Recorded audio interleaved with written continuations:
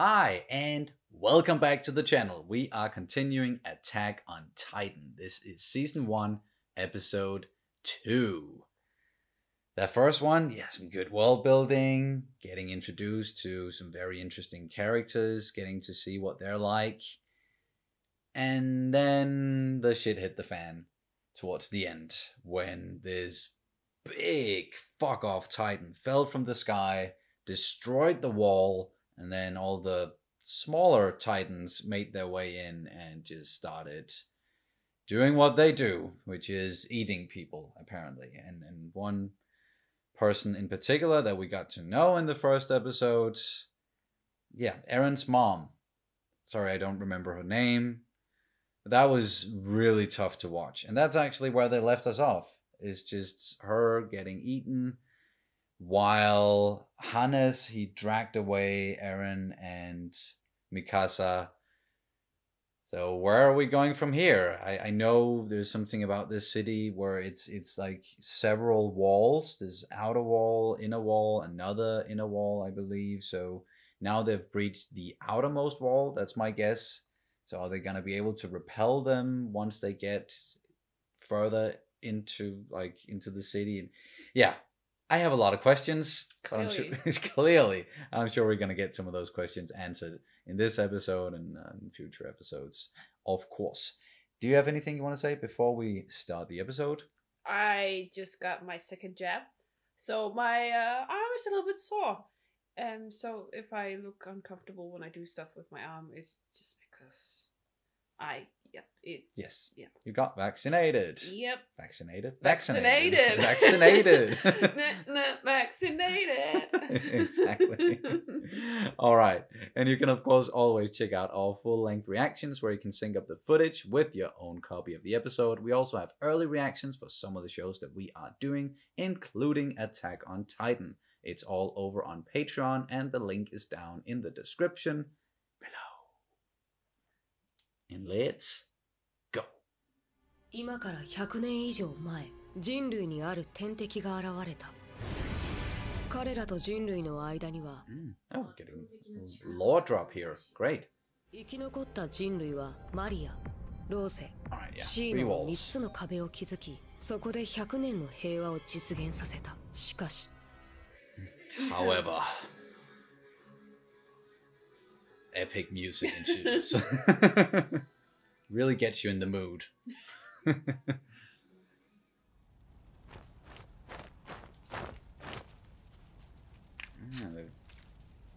crows and such must be having a field day. Feast. Feast for crows. Can I help you? Not at all. The Titans got potbellies and small Titan kids, or small, you know what I mean? Smaller. Oh, that's so disturbing.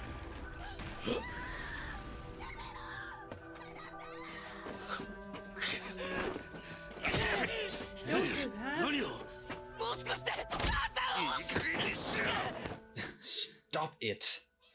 But I get it. I totally get why he's, yeah. Definitely. Whoa.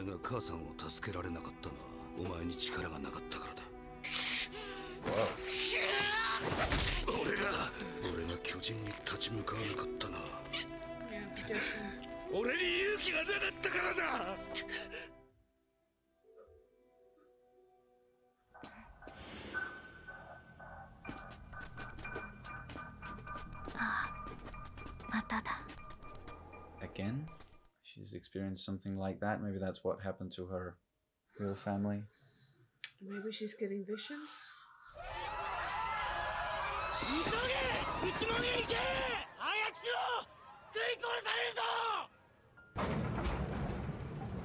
I don't think you need to tell people they have to hurry.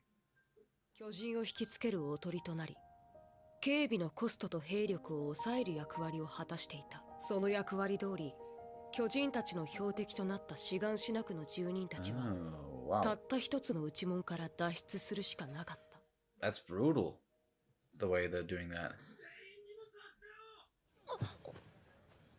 エレン。今はやめておきなさい。かわいそうに。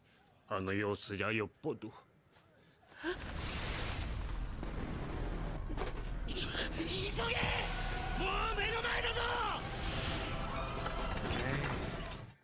May fire when ready. 何すんだ！もう満員だ！お願い乗せて！子供だけでも！すまねえが無理だ！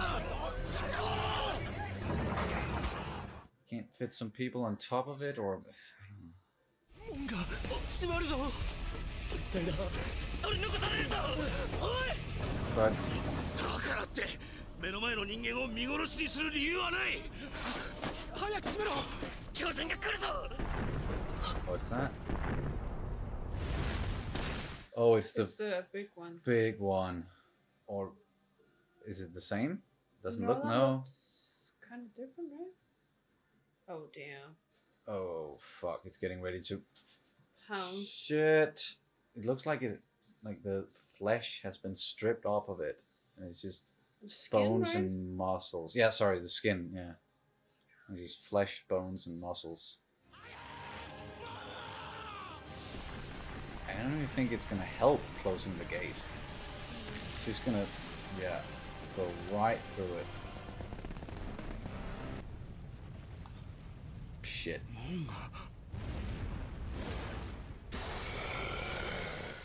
It's Breathing fire? the fuck? 本当なのか？シガンシナに巨人が侵入したというのは。しかし、まさかウォールマリアの内地にまで侵入されるはずは。Well, たった今早馬がウォールマリアが破られ内地に巨人が侵入したとのことです。 Jesus fuck. あの家には二度と帰れない。どうして最後までろくでもない口喧嘩しかできなかったんだ。 Don't. Don't do that to yourself. Yeah. 俺が人間が弱いから弱いやつは泣くしかないのか。あいつらこの世からエレン、この世から一匹残らぜ。 All by yourself? It's gonna be a tough one. この間巨人に食われた者はおよそ1万にも及んだ。 10,000 people? Oh. 彼ら、ミカサ、 He's 無 alive. 事でいてくれ。 Yeah. Oh, and he doesn't know anything about. Yeah. お前のダメなんだ。鍵を忘れるな。今たどり着かなければならない。 You must get there. What back to the basement? And that stuff hasn't happened yet, right? So Eren does have the ability to kind of like see glimpses of the future. 避難民が多すぎるんだ。もともと食料不足だし、外側に住んでいる人ほど大事にされないのは知ってるでしょ。なんでよそ者のために俺たちの食料を。 Of course. どうせ巨人が壁を越えたんなら、もっと食って減らしてくれりゃよかったんだ。 Dude. What are you fucking kicked him. すんだこのガキ。 Whoa! 巨人がどうやって人を。うるせえ。ごめんなさい。お腹が空いてイライラしてたから。ったく、お前たちが飢え死にしないで済むのも俺たちのおかげなんだぞ。 Classicism here, huh? Yeah, damn. One would think that face of a threat like Titans, humans would stick together more, but of course not. こんなもんいらない。 You do need food. 飢え死にしちゃうよ。だったらいつまでもそうやって家畜みたいに生きろ弱虫。 Whoa. Shut up.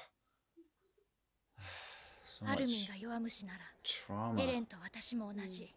大切なのは生き延びること。おばさんが言ってた通り。 Eat your fucking bread. 食べてちゃんと生き残るの。エレンを飢え死になんかさせない。 You okay? It's not easy. その数25万人。人口の2割に相当したが、生存者はわずか百数十名。 What the fuck? その犠牲で残された人々の食料不足はわずかながらに改善。 They basically sacrificed 20% of their population for the... And Armin just lost the rest of his fucking family. 全部巨人のせいだ。俺は来年訓練兵に志願する。巨人と戦う力をつける。僕もアルミン、僕も。私も行こう。ミカサ、お前はいいんだぞ。I would want Mikasa by my side going into battle, that's for sure. To keep you from dying. 私が運悪く貴様らを監督することになったキース・シャーディスだ。貴様らを歓迎する気はもと。He's a hot ass.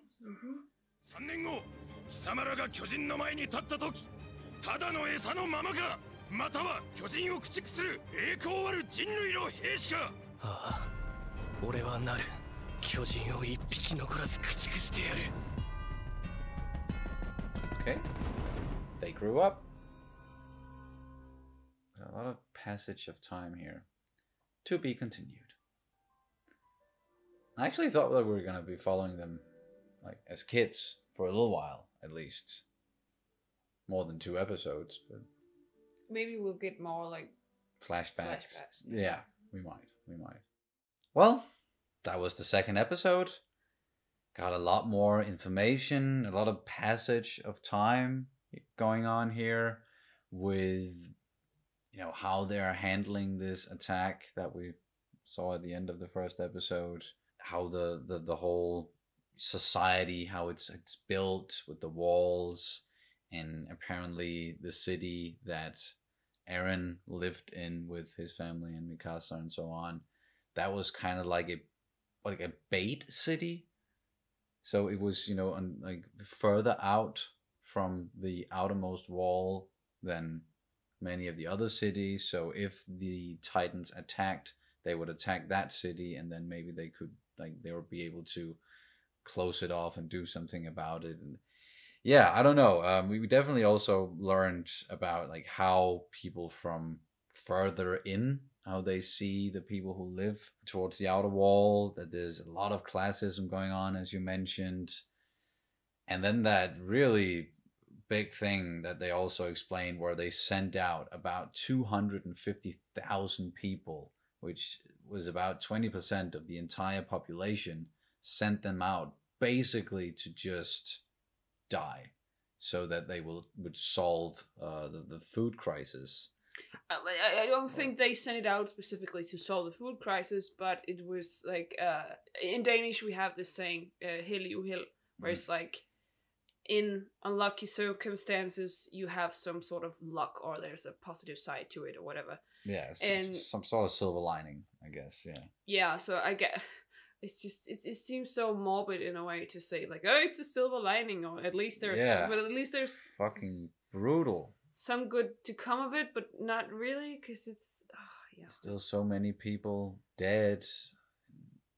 We totally get why someone like Eren and so many others are reacting the way that they do. Like, one thing is losing family members and losing the people around you, but the way that it's fucking happening, that they're being eaten. You're seeing your fellow humans, people, and as I said, family members being eaten like alive. Fucking carrots. Ugh. Yeah.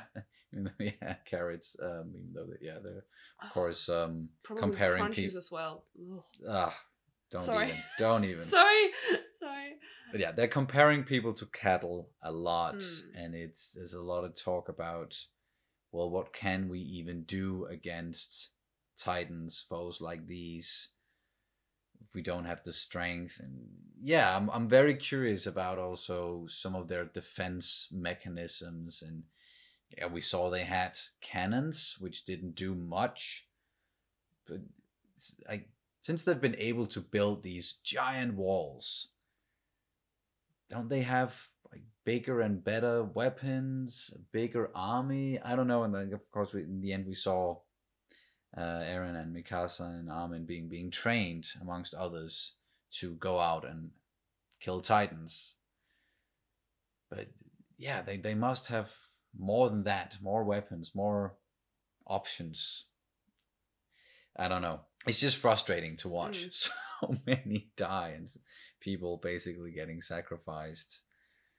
But it's a big community, society inside of the walls. At least it seems like it's bigger than I thought it would be, actually. Even though I had the measurements in my head where it's like 200 to 250 kilometers between each wall. That is a lot of space, and I don't know how many people there are in total. I'm sure we could do the math. If 20% was 250,000, 1 million. 1 million, there we go. Yes. But we also saw that, of course, Aaron's father survived, and he was making his way back, and he was like, I hope nothing happened to like any of them. He's in for a very grim surprise, although I'm sure he knows by now with all the like jumping in time. And I must admit as well, I got a little bit confused with, was that a dream, the thing that Aaron had with his father? Dream or a vision? Or a vision? Because did he have the key beforehand, or did his father take it with him? I think he got the key. He did get the key before his father left. Yeah. Oh, I don't know. That's what I'm thinking then. Or maybe he did, you know, what we saw happen there, even though it was very difficult to see what was actually happening with his father holding him down. When would that have happened? I know, in between all of the time jumps. I don't know, because in the end, Aaron was so much older and you could hear it was a new voice. So that wouldn't fit with the vision that he had, where it seemed like he was still young in that vision, where his father like held him down and said, this is for your own good, and just make sure to take this, or to take the key and go back. I'm sure he was referencing the basement again, and that there's something down there. Yeah. Maybe we're supposed to be a little bit confused about that. We are, yeah. Let's just... Yeah. But it might have been a vision. Or because he was feeling odd the day of the attack. Like, he did dream something. He was drifting away, and then he had some sort of vision, or at least something that made him feel uneasy. And then the attack happened. Yeah. So there must be a connection between what he's seeing or dreaming, or like there must be a connection between that and something that happens, whether it's a vision or a dream, or it's very hard to say. But there's, and the same thing with Mikasa. She did say she did have sort of like, she was seeing something, whether it was actually flashbacks or if it was also some sort of vision, in a sense. I'm thinking flashback, because after that, it was either after or before that she said that it's happening again. No, that was just before we saw the flash, or while. Yeah, while it was happening. Yeah, so I'm thinking that's a memory, and that has something to do with what happened to her family and the reason why she was with Aaron's family, and that she lost her family and Questions. I had a lot of them before the episode started, and I still have a bunch. But now they're being trained. They're a little bit older, and maybe, hopefully soon, they are going to be able to fight back and actually take down some of these titans.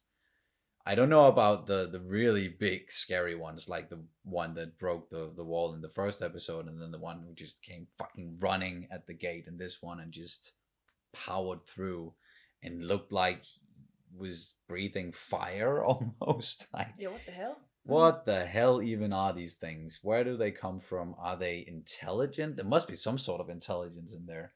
What? I can't hear the sentence, where do they come from, without thinking, oh no, Cut Night Joe. Don't even, And now that I got that thing stuck in my brain as well. Great. Let's just ban those words altogether. Yes. Or well, that sentence. Yeah.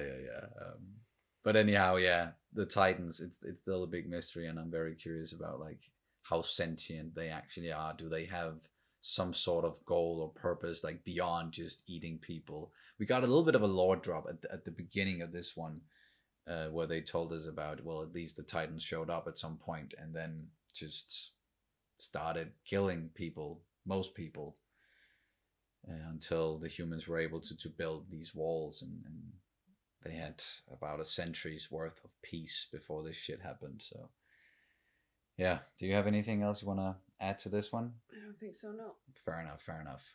Then that's gonna do it for this reaction and review of Attack on Titan Season 1, Episode 2. Thank you guys so much for watching, and we'll see you very soon.